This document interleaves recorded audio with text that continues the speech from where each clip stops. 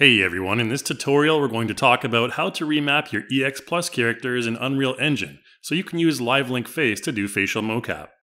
Before we get started, you'll want to make sure that you have the auto setup for Unreal installed. You can download the required files and find the installation guide all on the auto setup page, which I'll provide a link for in the description below.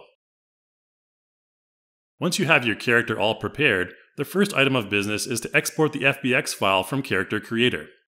I'll select the Unreal Engine Target Tool preset first, and export using the current pose since we're not exporting any other motions along with our character mesh. It's important here that you turn on the Bake, Diffuse, and Specular maps from Digital Human Shader, otherwise you will get a double material issue when importing into Unreal. If your character contains smart hair elements, there's also a tutorial linked in the description which will tell you more about that. After export is complete, make sure that you've enabled the Character Creator Auto Setup plugin in addition to the Live Link plugin. This will allow you to stream the facial mocap to your character. Aside from that, you'll also want to enable Apple ARKit as well as ARKit face support so we can do the capture with our Apple device. Once you've done that, you can go ahead and import the FBX file into Unreal Engine. When importing, it's important that you use the HQ shader for best visual results. And in the import settings, you'll want to make sure that you select the Use T0 as reference pose and import morph targets options under the animation section, and then import all. Next, we're going to talk about retargeting to the animation blueprint. The first thing you'll need to do is import the blueprint for remapping. We've provided the download link for the relevant blueprint files in the description. What I'm doing here is just creating a blueprint folder, then importing the blueprint files into that folder using Explorer.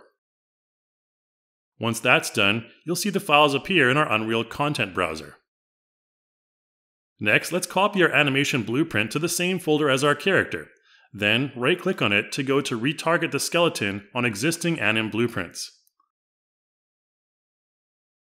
From there, we'll just select our character skeleton and retarget. Okay, next up we need to connect our iPhone via Live Link Face. Let's find our IP address first by using the ipconfig command in the command prompt. You'll need to ensure that your iPhone is connected to the same wireless network as your computer. Alternately, you can use an Ethernet cable to connect your phone directly to the computer using a Lightning Ethernet adapter. You can input the IP address of your iPhone's network using the Add Target option in your settings like so.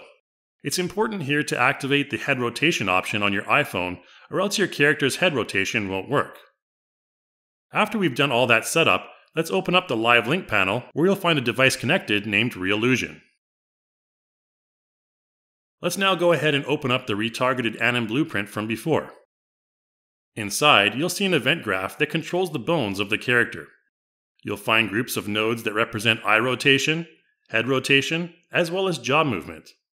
Luckily, all of this is already taken care of, so there is no assembly required. We can also take a quick look at the anim graph, which is responsible for remapping the animation to the character.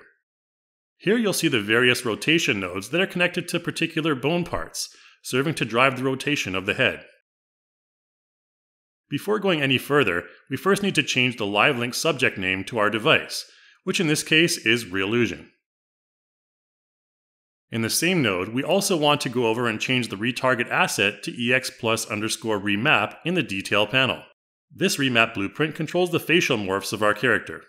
Once we're done that, we can go ahead and compile, after which we'll see the facial mocap results on our character's face, although we don't have head rotation just yet.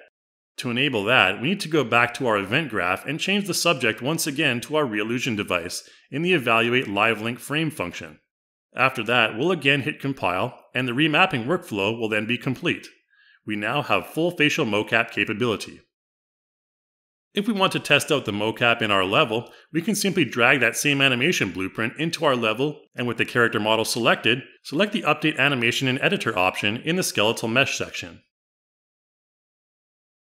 After that, you can see your character perform the facial motion capture live in your scene. That's really all there is to getting your EX Plus characters from Character Creator up and running with Live Link Facial Mocap with iPhone in Unreal Engine.